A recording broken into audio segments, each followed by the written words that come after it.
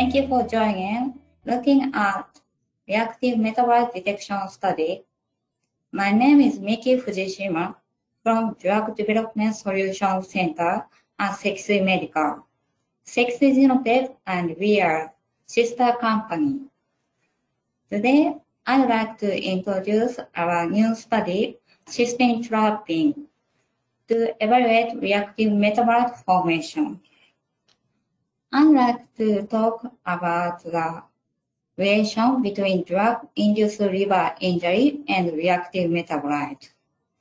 The drug-induced liver injury, DILI, is caused by various mechanisms, and it is difficult to predict it accurately in one type of assay. So, conducting various experiments and making a comprehensive judgment leads to accurate DILI risk evaluation. This figure is from AstraZeneca in 2012.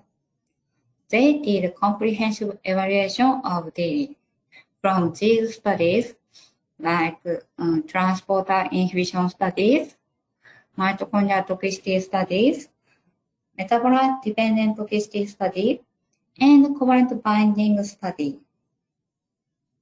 In this article, they evaluate the predictability of DILI. From blue studies, the predictability of DILI is only 58%, but by adding covalent binding study, that is dramatically improved. The predictability is 94%. Covalent binding study is a study to detect reactive metabolite. So, in this slide, what I want to say, reactive metabolite detection study is very important factor for DILI prediction. To evaluate reactive metabolites, most accurate method is covalent binding study, but this study needs radio-labeled test article. Therefore, it is difficult to conduct it in early stage development. Generally, in early stage, trapping study is conducted to evaluate reactive metabolites instead of covalent binding study. The most major trapping study is glutathione trapping.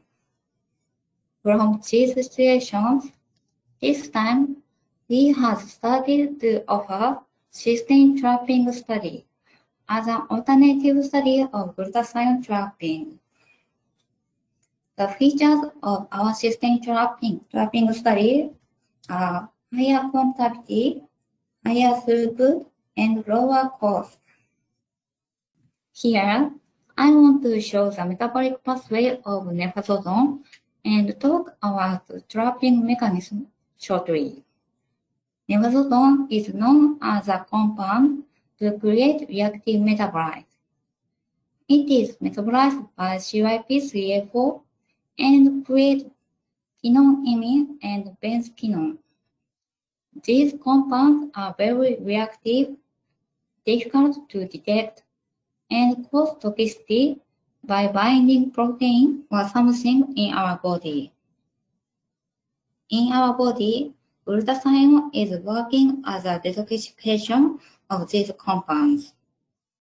By adapting glutathione, reactive metabolites are detoxified, stabilized, and they become detectable.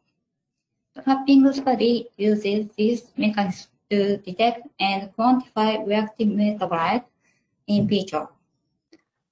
This table shows the features of trapping studies. Trapping studies are roughly divided into 5 types by trapping region and detection method.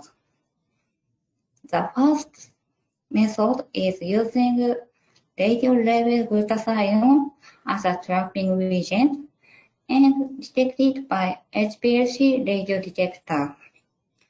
Its quantitativity and throughput is middle. The analysis time is about 30 minutes per only one sample, and the background is high. So this is the reason I rank them middle. The second method is using dancyl glutathione as a trapping reagent. Dancyl glutathione is a fluorescent reagent. The detection is conducted by HPLC fluorescent detector.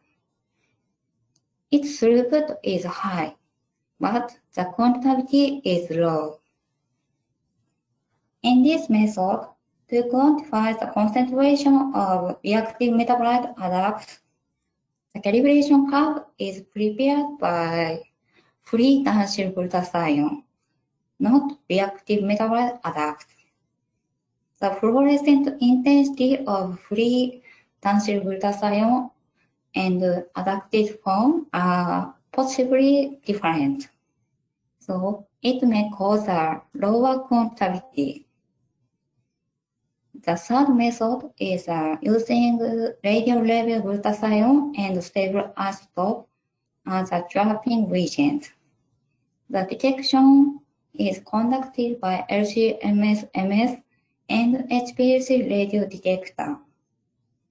By using stable isotope and LC-MS, the retention time of reactive metabolite adduct is clearly revealed, and then the concentration of adduct is quantified by HPLC radio detector. So its quantitativity is very high, but the throughput is unfortunately low. The same as the first method, there is a method using cysteine. Trapping reagent is radio-labeled cysteine and detected by HPLC radio detector. Same as the first method, its quantitativity and throughput are middle.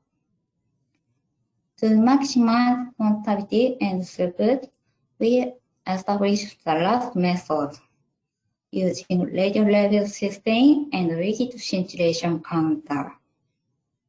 The detailed method will be explained later.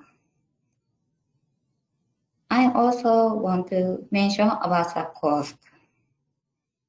The cost of radio-labeled glutathione is much higher than that of cysteine. So in terms of this, our method is more beneficial than other methods. This slide shows the reagent and assay procedure of our cysteine trapping. About the reagent, 50 donor human liver microsomes from SEKISUI Genotech are used as enzyme. Cofactors are NADPH and UDPGA.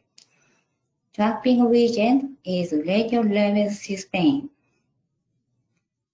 About assay procedure, first, mix reagent and incubate at 37 degrees for 60 minutes. Then stop the reaction and separate the cysteine adduct and non-adduct by solid phase extract plate. After that, measure the radioactivity of adduct fraction by rigid scintillation counter. This shows just one example of study design we can offer.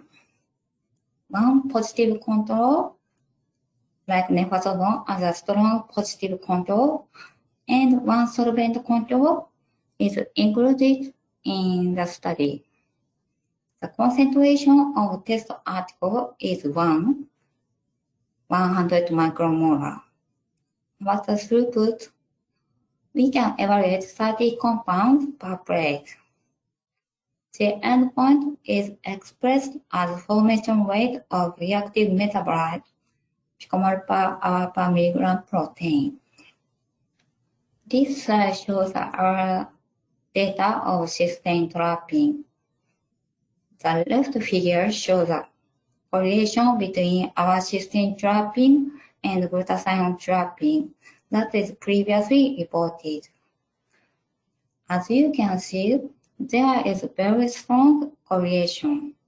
The correlation coefficient is over 0.9. The right table is comparison with previously reported data of cysteine trapping. The middle column is our data. The values are almost same with us.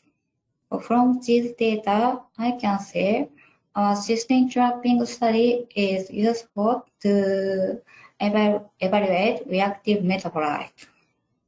Finally, I want to inform you of special offer. We are currently offering special price for this study.